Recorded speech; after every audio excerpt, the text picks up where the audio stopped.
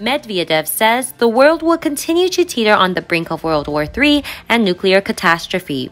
Russia's nuclear arsenal and the rules Moscow has laid out for its use are the only factors preventing the West from starting a war against Russia, a top ally of President Vladimir Putin said in an article published on Sunday. Former President Dmitri Medvedev, now deputy chairman of Russia's Security Council, also said Moscow would pursue its war in Ukraine until the disgusting, almost fascist regime in Kiev was removed and the country had been totally demilitarized. In an interview aired separately on Sunday, Putin said Russia is ready to negotiate with all parties involved in the war, but said that Kiev and its Western backers have refused to engage in talks. Medvedev, who once cast himself as a liberal modernizer as president from 2008 to 2012, is one of the most hawkish proponents of the war. He regularly denounces the West, which he accuses of wanting to break Russia apart to benefit Ukraine. Is the West ready to unleash a fully fledged war against us, including a nuclear war at the hands of Kiev? He wrote in a 4,500-word article for the Rossiyskaya Gazeta newspaper. The only thing that stops our enemies today is the understanding that Russia will be guided by the fundamentals of state policy on nuclear deterrence, and in the event that a real threat arises, it will act on them.